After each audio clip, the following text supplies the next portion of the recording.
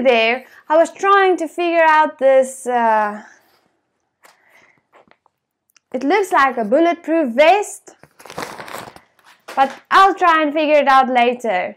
Welcome to week 3 of Geared Up with the Armor of God.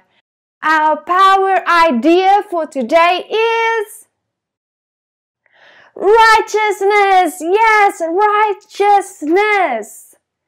To be upright with no guilt or shame. So, our PowerPoint will be that. I need God's righteousness and not mine. I wonder what our power verse will be today. Now I'm getting excited.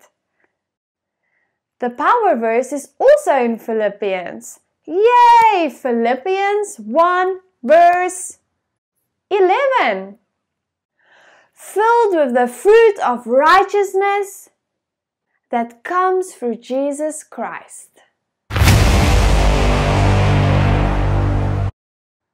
Awesome! You guys can do that again. I'm very excited for next week. Practice these, remember them, and know that you have the fruit of righteousness because of Jesus Christ.